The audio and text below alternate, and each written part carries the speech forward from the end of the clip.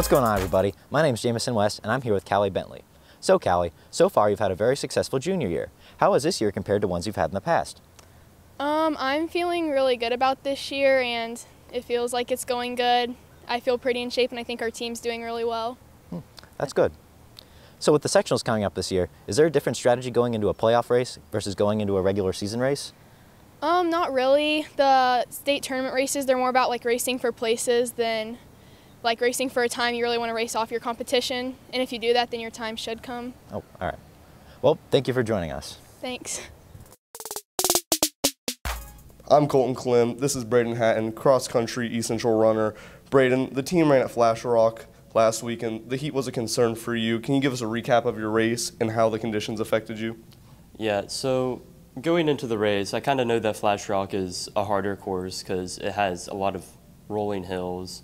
So I'm preparing myself mentally for that. But what I didn't expect was it would get so hot during my race. But I'm used to the heat. We practice in the heat, so it didn't affect us a whole lot, but it certainly did, at least even a little. Now, Bradyn, this being your senior season, where do you place yourself physically compared to the years past? Compared to years past, I'm probably physically at my best. I have been suffering with a little bit of like sicknesses here and there, so I haven't really been able to see what my fastest time could be at this point, but I believe that I'm faster than I have been in the past. All right. Well, thank you for your time. I'm here with Rowan. Now, first of all, congratulations. You were on the top of the leaderboard, shooting a 69 in the sectional last weekend. Now, what was going right for you to stay on top of the leaderboard that day? I think my mental was just going super good. I was just staying in the game, playing super tough.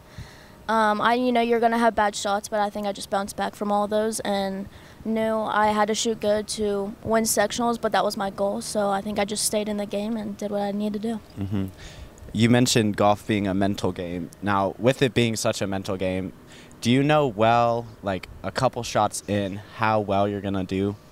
No, I don't. You really can't predict the future, but I think like if you're hitting well, but if I do have a bad shot, I know really what I need to change. But just staying mentally tough is the only thing you can do and bounce back from bad shots. Thank you for your time. This was Rowan Pies. Thank you. I'm Kolton, and this is East Central cross-country runner Jena Weiler. Jena, can you give us a brief description of how your sophomore season has been going? It's been going not as planned since I've been struggling through a track injury, so I've been fighting through that, just trying to get back to where I was last season. Sorry to hear about that. Now, Jena, is there anything you've learned from maybe some of the older runners, like a practice or strategy you've cemented within your craft? Definitely just to always have fun and never take it too seriously. Just kind of go with the flow.